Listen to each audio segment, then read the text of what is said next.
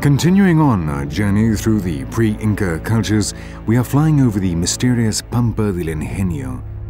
The first person to fly over this land was the American scientist Paul Kosok in 1939. He discovered enigmatic lines stretching out into the distance and pointing towards where the sun sets.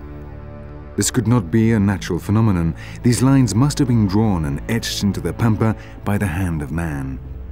He believed it to be the largest book of astronomy in the world. And there were not just lines, but also enormous drawings which could only be seen from the air and at a considerable height. The German mathematician Maria Reiche continued the investigations. She spent 40 years of her life studying the lines and drawings. In effect, many of them coincided with solar solstices and the exact place where the moon rises.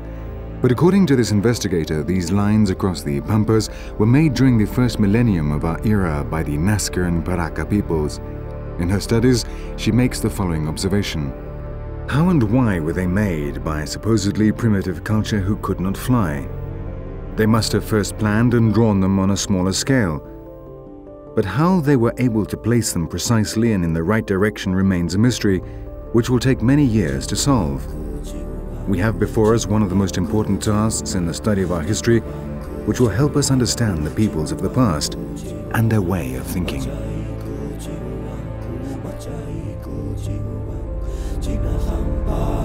The fragile lines have been conserved due to the almost total lack of rainfall. But there are parts where car tracks have destroyed them, and the Pan-American Highway cuts right across this plain.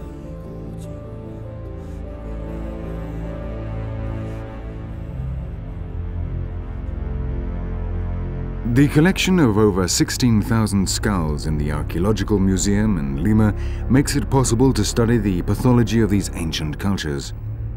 These Paraca and Nasca skulls were subjected to a traumatic deformation, apparently simply for aesthetic reasons. For a long, thin skull was a symbol of the upper class. The deformations were achieved by means of two splints, one at the frontal bone and one at the occipital bone. Then increasing pressure was applied, and over the years this gave a flat forehead and a high cranial vault.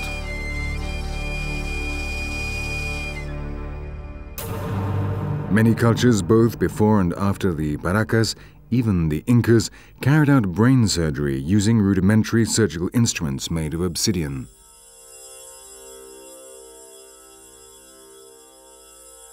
The only anaesthetic used during these trepanning operations were the hallucinatory effects of the chicha. Normally they operated on fractures and blows to the skull received in battle, and to a lesser extent migraines and other pathologies. The percentage of patients who recovered following the operation was very small.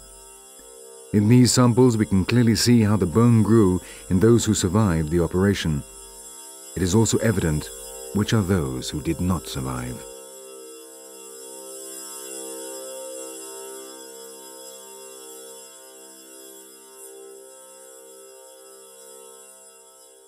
The basic weapons of these peoples were clubs and maces, striated to cause even greater injury. Blows were mainly directed at the head of the enemy, and that is why skull fractures and the subsequent trepanning to treat them were so common.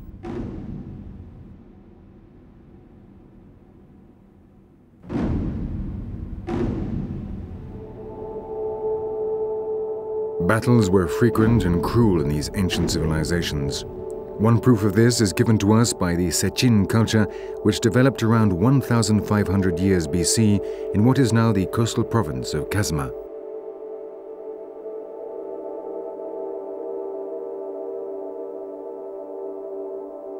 The stelae which surround a rectangular stone building tell us of a battle in which victors and vanquished are depicted in a remarkable bas-relief technique.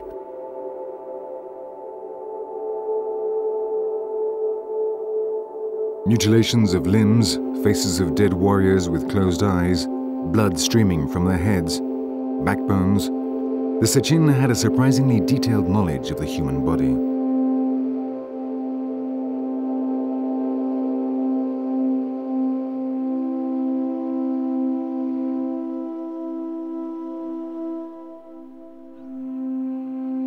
This stela represents the eyes of the defeated. On another we see intestines, parts of a pelvis, bones.